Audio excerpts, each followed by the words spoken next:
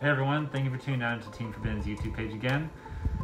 It is Andrew the Collector here with a deck that a lot of people are not going to like me for, but honestly, it's my second favorite deck, so I don't really care. It's Chainburn. 60 card Chainburn to be exact. I went with 60 card Chainburn because of, mainly because of Pot of Desires.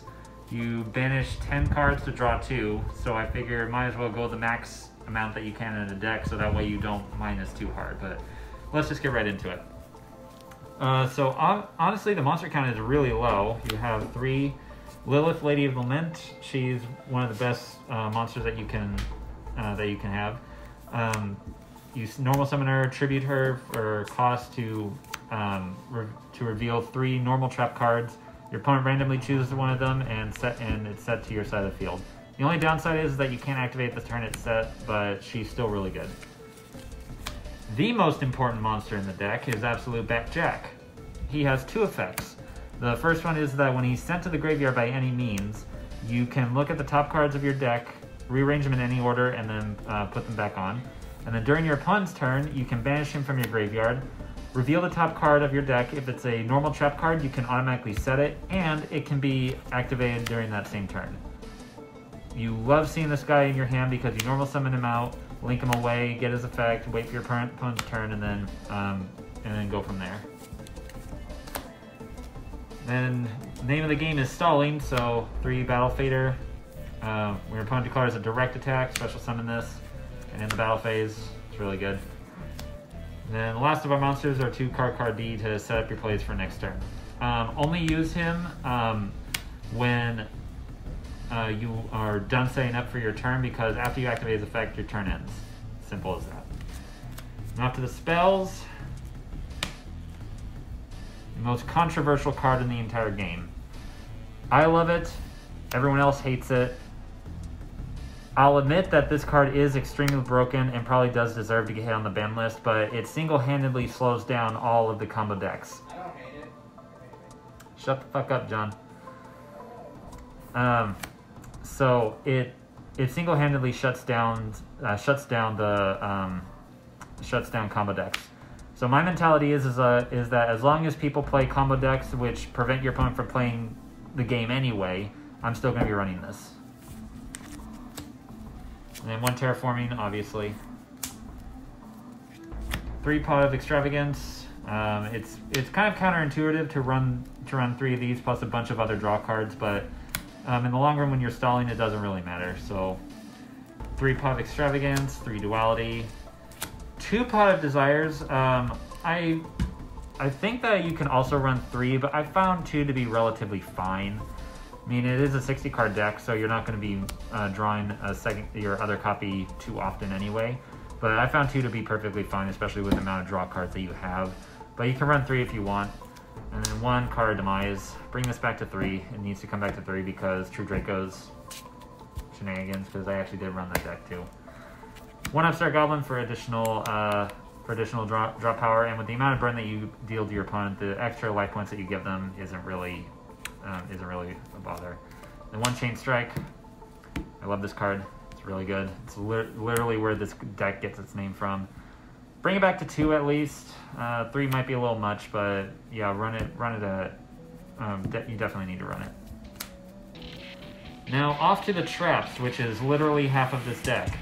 You have all of your burn cards. You have 3 Secret Barrel, 3 Secret Blast, 3 Ceasefire, 3 Just Desserts, 2 Bad Luck Blasts, and 1 Ring of Destruction. All of these cards are essential to the strategy. I do not have Dimension Wall, which is a really good battle trap, because if you bait out your opponent's Dragoon effect, it can really hurt them a lot. But I don't have it. If you have it, run it and take out anything else that you don't want in this deck. But if you have Dimension Wall, run Dimension Wall.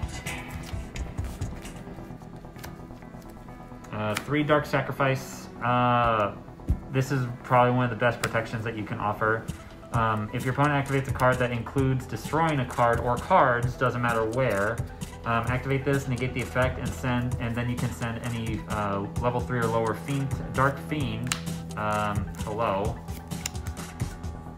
to your graveyard. So yeah, it's I mean, it's a win-win. You set this, you have guaranteed protection against destruction, and then you can send most likely your absolute backjack to the graveyard, and then after that get his effect off, and then use a second effect during the same turn. It obviously protects against, you know, Twin Twisters, Harpy's Feather Duster, and any Omni Negate. That's one thing that a lot of people don't forget, is that any Omni Negate not only negates but also destroys.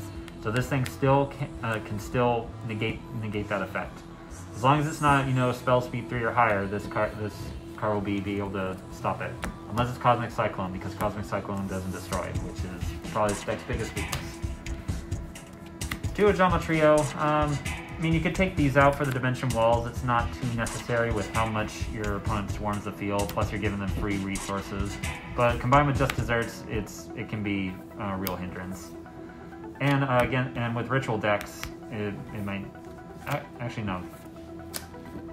It's only for tribute summons, not tribute in general. Next, 3 Gravedigger's Trap Hole. Again, another experimental card because it works against monster effects and it deals 2 stacks of damage. So, yeah.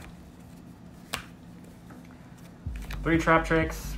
We run a whole lot of normal traps, so this is obviously 3 of. Only downside is that after you activate it, you can only activate 1 more trap card per turn, so make sure you do all your chain shenanigans first, and then fire this off. 3 Waboku, Stalling Game, 3 Judgment, and then 1 Metaverse for Mystic Mine, obviously. The extra deck is literally just waking the dragon targets, except for, obviously, like Almirage, the Secure Gardenas, and Relinquish Anima. Switch these out for Linkuriboh. The only reason why I don't have these as Linkuriboh is because of they're in another deck right now. But if you have Linkuriboh, switch these out. Maybe even put in 3 Linkuribohs. Because the strategy that you usually go for is that you normal summon out Backjack, link off into Linkuriboh, and then Linkuriboh off into Secure Gardena for to protect it against any battle or effect damage. But other than those, it's literally just waking the dragon targets. Ultimate Falcon, Mech Knight, Crystal Beast, Last Warrior, Boral Sword. So you can really fill up the extra deck with whatever you want because you don't really use it too much except for Extravagance fodder. The side deck is another story. 3 Blizzard, Lightning Storm, Harpy's Feather Duster, basically Cosmic Cyclone, basically any spell card that can allow you to go into 1 more turn is essential. 3 Gozen Match. If you're going up against really heavy combo decks that you're having trouble against, you flip this on them and it stalls them out. Again, stalling is the name of the game, so it's really good. 2 Blazing Mirror Force. Battle Trap also does burn. Not good against a lot of decks, but against something like let's say dinosaurs, it can work wonders. 1 Skill Drain. It's Skill Drain. Your monster's effects go off in the graveyard anyway, so it doesn't really hinder it.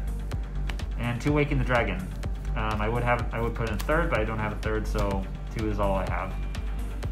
If you're going up against heavy combo decks and you're going 2nd, Raw Sphere Mode plus Lava Golem, and the tokens for Ojama Trio and anything else.